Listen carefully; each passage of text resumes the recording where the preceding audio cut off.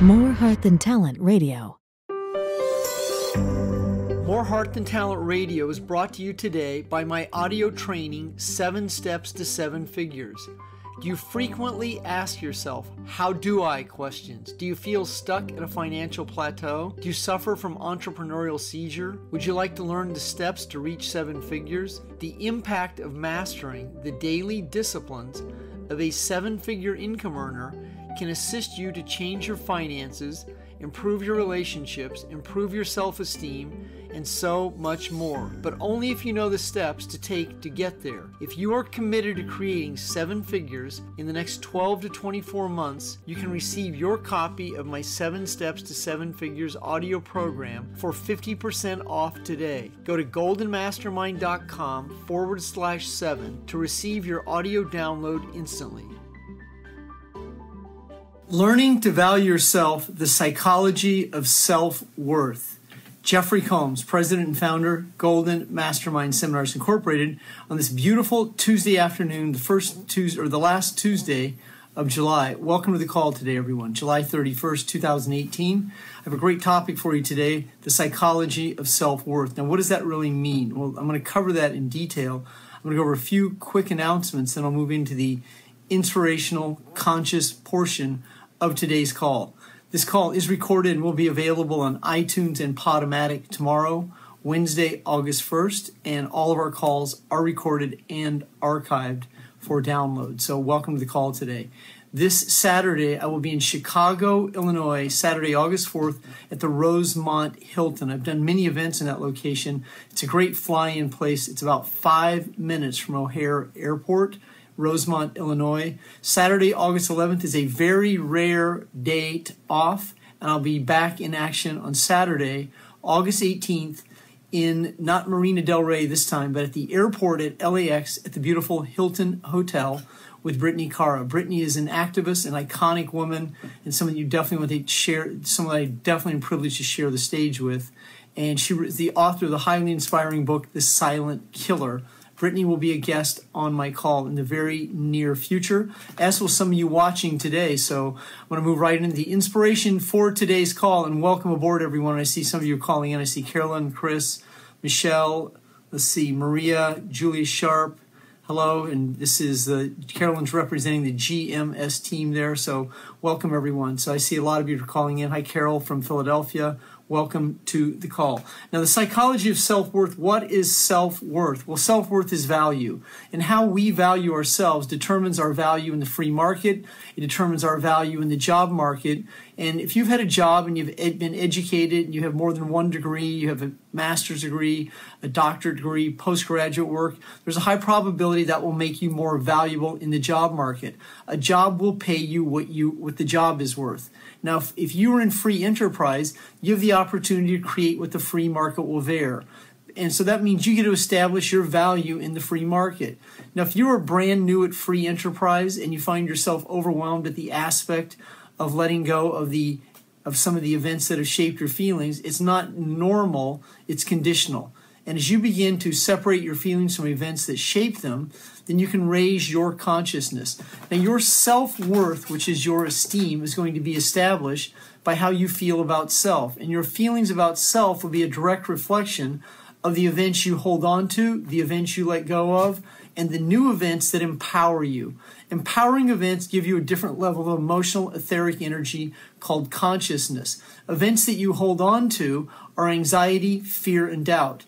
And when your body stays in a flexed flinch state like this, you're flexed and flinch, and someone walks into the room and you autonomically flinch or flex, and not because you know them, but because if you have anxiety about a repressed event, and this person walking into the room represents them, that is a term called unconscious. And as you become conscious of your unconscious, you're moving into a state of awareness called consciousness. And for you to establish your value in the free market, you do not require a reward, a recognition. You do not require love from an outside source. You do not require adulation. You do not require to run a marathon. You do not require a hug or a high five. All of those can enhance some of your worth, but your self-worth is going to be determined how about you feel about self. Now, if you've been through a series of events of violations, traumas, rejections, and abandonments, and you continue to hold on to these feelings, then you will have challenges, number one, being intimate with self, and you'll have challenges with intimate issues outside of self. That means that you will be guarded. You will hold yourself back. You won't feel comfortable in some of the progress and processes required for you to be available, emotionally available. If you own a business and it requires sales, branding, and marketing skills, your unconscious self will say things like, I'm not sure if I can put myself out there. And that uncertainty, that means that low self-esteem that you continue to perpetuate based on unresolved issues, is going to be a direct reflection of what you hold on to consciously and unconsciously. The way you communicate with self about self will determine your worth. And your worth is an asset, but if you have very low self-esteem, then you're living in liability consciousness. You have no assets. And as you begin to let go, meaning you practice the art of letting go. Letting go is a skill. It's not a how do I state. Letting go is a skill practiced one day at a time, creating an auto-suggestion where automatically, you're able to let go quickly because you no longer personalize situations. And this means as you move away from codependency and move into a place called independent autonomy, as you move into that independent autonomy, then you're able to establish a different set of criteria about self. First of all, you begin with words. I am enough. I am good enough. I am capable. I am the leader people are looking for. You begin to affirm, and affirm meaning state, declare, speak into existence reality that you create. Unfortunately, a large percent of America uses a series of words that are non-committal. They use words like guess, kinda, sorta, and I don't know. If you don't know why you do what you do, you will continue to perpetuate the same set of feelings that creates the same actions that keeps you avoiding changing. It's not only success that most people avoid, it's the series of changes that most people avoid because change would represent the end of an era, the death of the ego. Now, these are my notes. These aren't crypt notes. These aren't 3x5 notes. This is some of the content that my team prepared for me before this call. Self-worth is not conditional. What does that mean? Well, it's not conditional. Self-worth is a conditioned behavior based on events that shape them. Having low self-esteem is not normal. Having low self-esteem is a direct reflection of events that have actually happened, events that you hold on to, events that you don't understand, events that you're unaware of. As you move into recovery, a recovery state means that you're able to separate your feelings from events that creates an emotional addiction. As you're in a state of recovery, you're separating your feelings from the events. It gives your brain and your body space to be one with. And it's in this one with state of consciousness that you'll begin to change who and what. Who you attract, what you attract, how you operate one day at a time. And as you start to step into recovery, you will be less critical of self. Critical behavior and critical self is what continues to keep you avoiding changing. Avoiding changing also keeps you from avoiding succeeding. Now that leads to a place called failure consciousness. A large percent of the world and a large percent of America lives in a failure consciousness, meaning that they avoid failing, yet they attract to the reality the very situation they seek to avoid, disappointment.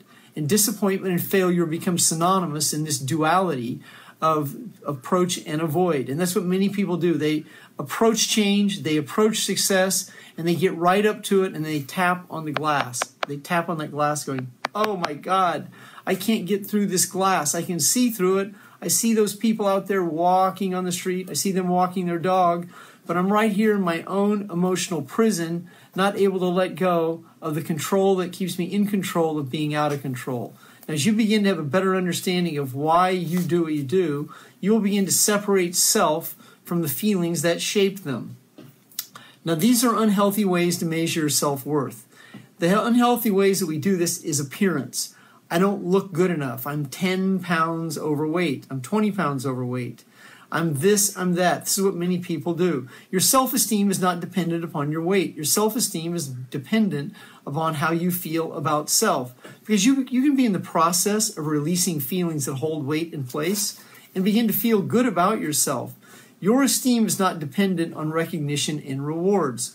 your self-confidence is. Self-confidence requires recognition and rewards. Self-esteem requires nothing because self-esteem has no definition, has no shape, it has no form. Self-esteem is love. Now, you've seen the sign in Philadelphia, love. That is spelled out love in the big red letters. Well, that's what self-esteem is. But you can stand in front of that sign, and that does not mean you're lovable. Even though the sign is there, the signs and the clues, that does not determine your worth. Your worth is going to be determined by how you feel about self. Not how someone else feels about you, but how you feel about self. I'm doing everything I can. I'm giving it my best effort. I'm doing it my all, and nothing's happening for me. Of course it won't, because if you're addicted to disappointment, you'll continue to perpetuate the same situation over and over so you can fulfill the same feelings that keep you in a low esteem. Now, your self-worth is also not determined by your net worth. Now, you may have read about people who are millionaires and billionaires who, for whatever reason, attempt or commit suicide, or something tragic happens to them, or they have some major health issue. Now, in net worth, that would be your assets. But your assets in the physical world does not mean you have the same assets in your emotional world. And if you're not good enough or lovable, then there's a high probability that either you or anyone in this emotional duality will find ways to sabotage self. As you begin to love self, give permission to self, as you start to develop self-worth and esteem based on how you feel about self, then you're separating yourself from your past. So that means your past has very little to no significance. And then you're also separating yourself from your future anxieties. If your future anxieties are about failing, then it's time that you start to address why you do what you do. If you grow up in a critical household, if you grow up in someone around you is very critical, and you have to validate, justify, and explain yourself, there's a high probability that your neurological network of neurons that wire and fire will be in the same situation where when asked a question, you go into a dissertation. That dissertation that's unrelated to the question that's answered, it means you check out, go into an unresolved issue, and you find yourself explaining yourself. As you become aware of why you do what you do, now you're in a position that you can separate self from events. Your self-worth is also not a direct reflection of who you know. You may know people of influence and affluence, but that does not mean you feel good enough. And if you don't feel good enough, then you'll have challenges being able to converse, communicate, connect with people that you tell yourself stories about. It's very common. It's conditional. It's not normal.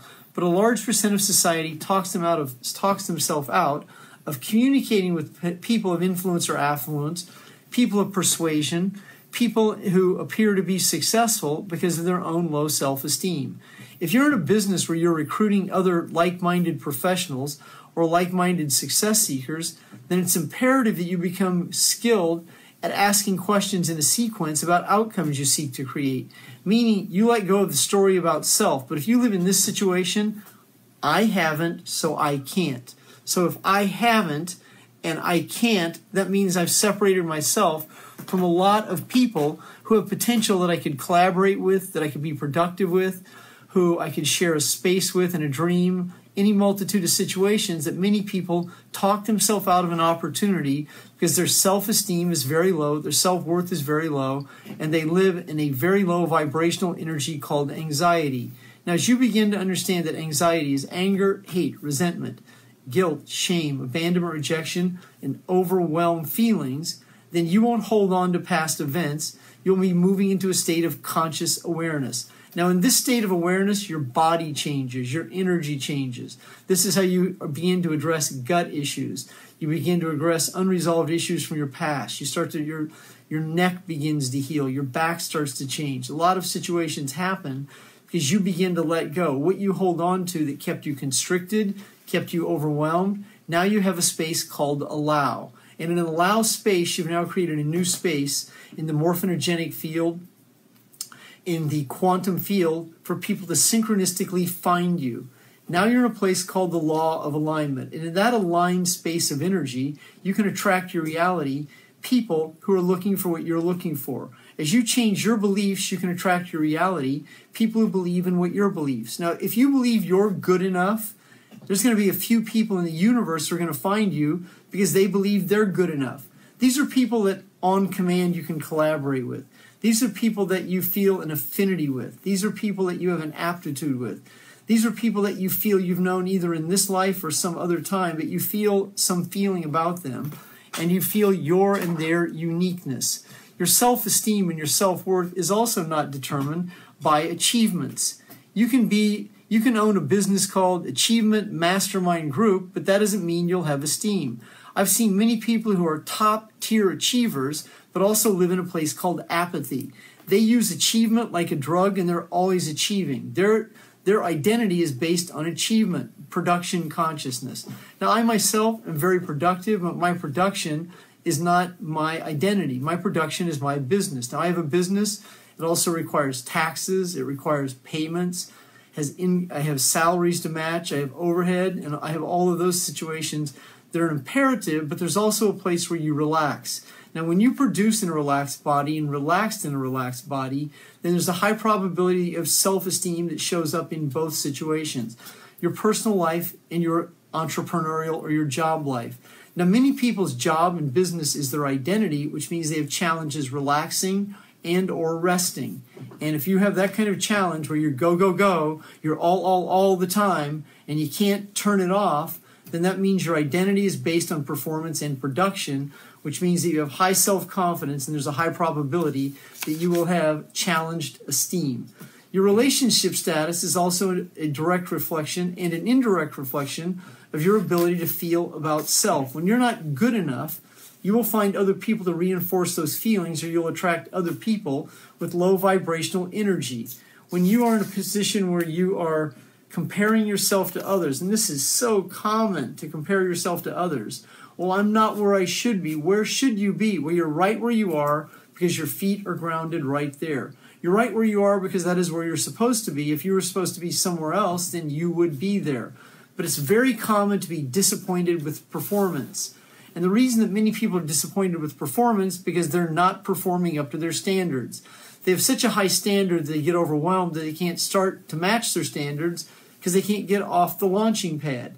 And if that is you, it's imperative that you understand that your standards are so high that you procrastinate. And your procrastination is a direct reflection traditionally about performing. And you can't perform up to a set of standards. And this is what many people have, responsibility consciousness.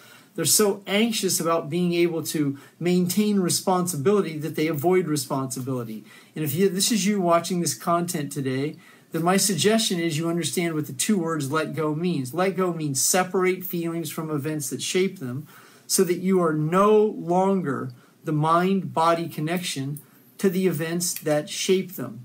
If you're listening to this content today and you're going, how do I? Well, the content today is not a how do I content. My content for you today is to have a better understanding of these two words, cause, effect. Then I put the word and in there, cause and effect.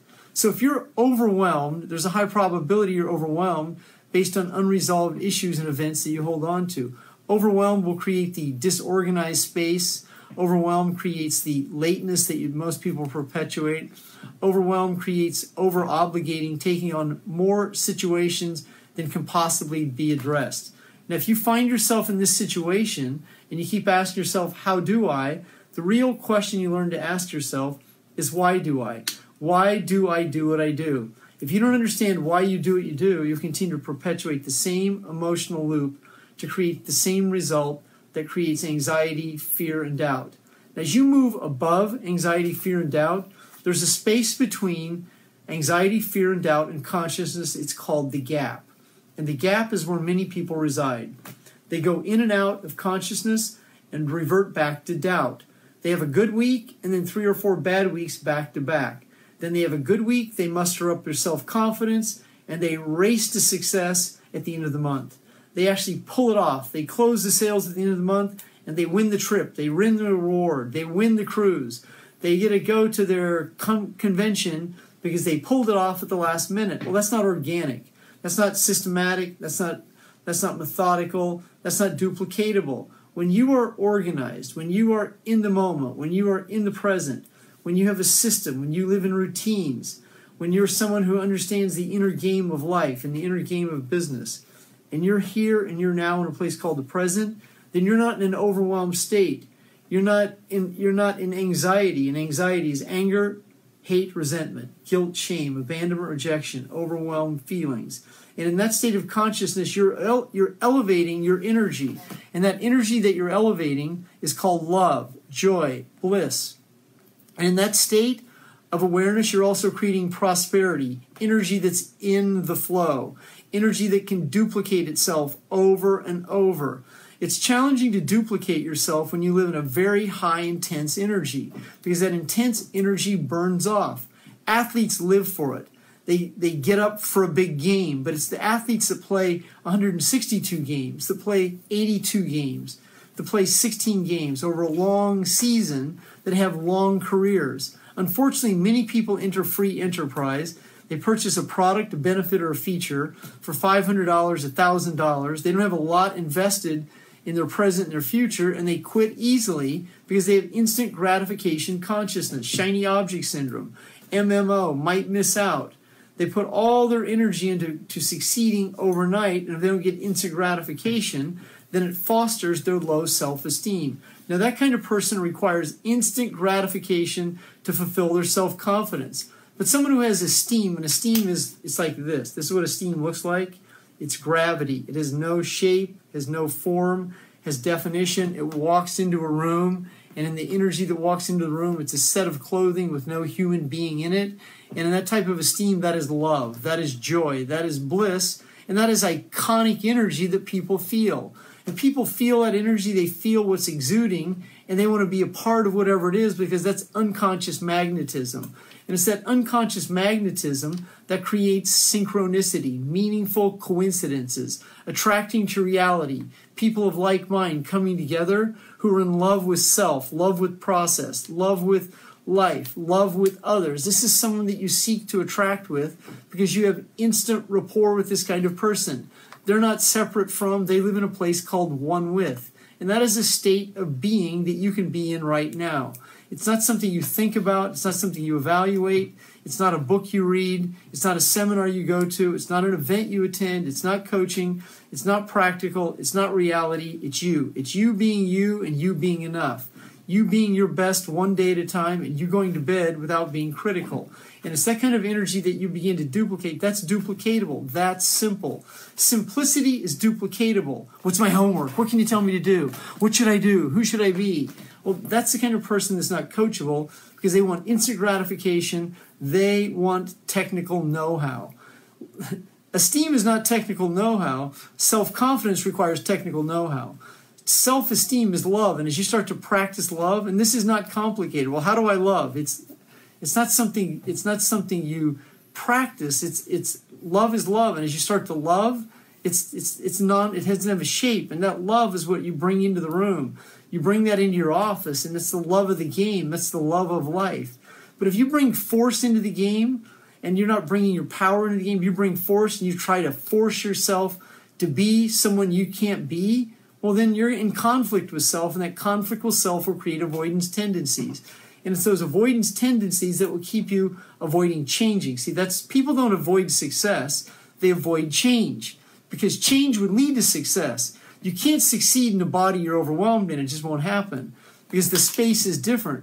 The space of success is no definition, but the space of addiction is a lot of definition. There's drugs, there's alcohol, there's compulsive debting, there's compulsive spending, there's anorexia, there's bulimia. That has a lot of shape and form, but success has no shape and form, because success is an energy that attracts people of love to you. And as you start to stay in that space, that creates synchronicity. People begin to feel you, and then they make statements like, I don't know where I found you, but there's something about you. And it's that kind of instant rapport that you will create in attracting a soulmate, a teammate, an employee, a contractor, a networker, someone at an event. And it's that kind of energy that becomes synchronistic. And that will begin to show up on command. And many of you are practicing this. As you go to a restaurant, there's a parking space there. You go to a parking lot, there's a parking space right up front for you. That is the universe rewarding you for the person you are becoming. And in that type of energy, that's conscious awareness. And that kind of energy, that's a be and stay state that you expect this to happen frequently. And the more that you let go of perfection, now perfection is more than one meaning. So you can be a neurotic perfectionist or a practical perfectionist. You can be methodical, systemized, and organized. You can be a detailed person, or you can be very neurotic and be ADD, overwhelmed, and so perfect that you can't perform. Unfortunately, that's where a large percent of the population is, because they're so anxious about failing, and if they don't do it perfectly, they even have to fail perfectly. And if they don't do it perfectly, then they can't get off the launching mat. So as you begin to have a better understanding of what letting go is, letting go means my ability to separate my feelings on the events that shaped my anxiety, fear, and doubt. And this is not something you do physically. This is an emotional release that you have by taking a breath. And it's that breath you release that lets go of the neurons that wire and fire based on unresolved issues that you've repressed and held on to, that you don't understand, don't know, don't recognize, and don't know how to release. As you step into a place called awareness, have a better understanding of breathing, speaking, and action, and you put them together, that's what creates the compounded effect one day at a time. The word sales, the brain oftentimes will take a look at the word sales and create rejection out of the word, or the possibility of engaging someone about a business opportunity, a product, a service, benefit, and a feature will overwhelm a large percent of the population, because the population's brain has taken a picture of a past event, held on to it, given it meaning, and that meaning means rejection. That meaning means abandonment. So if your prospect doesn't buy from you, for many people what that means is your father who promised to pick you up on a Saturday didn't show up. That's how rejection gets formed. As you're walking to the playground and someone picks on you, that's how rejection gets formed as you flex and flinch your body. The thought of putting yourself out there, the thought of asking someone a question, of not knowing what to say, of making a mistake, or getting in trouble is enough to send the body into fight or flight. Because those feelings that are unresolved and repressed create a low self-esteem, a low self-worth. Your worth is not determined by the past. Your worth is determined by your feelings. And the way you feel about self would determine the way you show up daily. Now, if you show up today in a very relaxed, released body, and you move into this afternoon in a state of enlightenment called consciousness, and you be and stay in the state of consciousness, there's a high probability that you'll be able to have a day where results are created. And the result may not be tangible, but the action you take is what will lead to results. And results show up in more than one form, and results are their definition, and results are undefinable. You may not be compensated today, but it's the energy that you transmit today that may attract someone tomorrow. And you have to also be able to look for the clues and the signs on the journey. So Crystal Smith is covering this. She's saying that breath work is powerful. Rest, Crystal, that is absolutely correct, because breathing is a skill. Now, what often happens is we live in this place right here in a short breath syndrome. So my hands are right here. So a lot of the society lives right here, and they live between here and right here. This would be your left brain, the neocortex of your left brain. Now, it doesn't mean it's the left brain, but it comprises the largest percent of the brain. Your limbic brain is back here, and then the reptilian brain is over here. So, and then your cerebellum is up underneath all of this. And what many people do is they live here and here. And so they live in a place called fight or flight like this, and because they've flexed and flinched so much of their life. Hi, how are you today? I'm having a really bad day. I have no self-esteem. Do you want to join me? Hey, you don't? Good. Just go ahead and reject me, and let's get this over with really quick. Now, a relaxed being understands that when someone doesn't buy from them, oftentimes it's because the buyer is not qualified. Oftentimes is the buyer has buyer's remorse. The buyer oftentimes can't create a decision. And even yesterday, I had a few people say to me, yes, I really want to do this, but, and they go into a dissertation. Now, I know they're not rejecting me. What I know is they're not in a position to commit. And so I can easily and effortlessly, in my self-worth, let them go without feeling like I did anything wrong, made a mistake, offended someone, or any multitude of situations that will perpetuate the same set of anxieties over and over. So this has been great being here with you today. Jeffrey Combs, president and founder of Golden Mastermind Seminars Incorporated. Now, this is my 19th year. No, what is this? My 21st year of hosting this call. Back in the day when I started this originally, it was a 5 p.m. call in the afternoon. It was originally a women's workshop. It then graduated to 7:30 Pacific time for 20 years. This is video, not call, video number 3 of More Heart Than Talent Live, Facebook Live, 4 p.m. Eastern Standard Time. This call is recorded and will be available for playback. Now, this right here says 20-minute free coaching. So what I'm offering today, anyone that's on this call that's not taking advantage of any of my free coaching services, or you are considering hiring me to be your coach, I have a package for some of my advanced students. I will offer that to you if you contact me on Facebook, but I am offering 20 minutes of free coaching today. If you will send me a message on Facebook with your phone number, I will be back with you in a relatively short period of time. This Saturday, one of my favorite cities, one of the best restaurant and sports cities in America, next to my favorite city, St. Louis, that would be Chicago. I'll be in Chicago, Illinois, this Saturday, Rosemont. Look forward to connecting with you. I'll be back here next Tuesday. Thank all of you for being on here today. I see Steve Reynolds, Amy Gilberg, Maria, how are you? I love all of you. I see a lot of my coaching clients. Steve Reynolds, can't wait to see you in Atlanta. Amy, Long Island. Grateful all of you. Carol, thanks everyone. Have a great afternoon from the GMS studios. Thank you for listening to the More Heart Than Talent Radio. If you enjoyed today's content and would like more insight on how to release emotional overwhelmed and procrastination tendencies, then take advantage of my free Procrastination Cure book giveaway. If you are committed to letting go of your procrastination tendencies, begin the process of changing your identity now so you can finally go from procrastination to producer. To receive your free copy now, go to goldenmastermind.com/pro.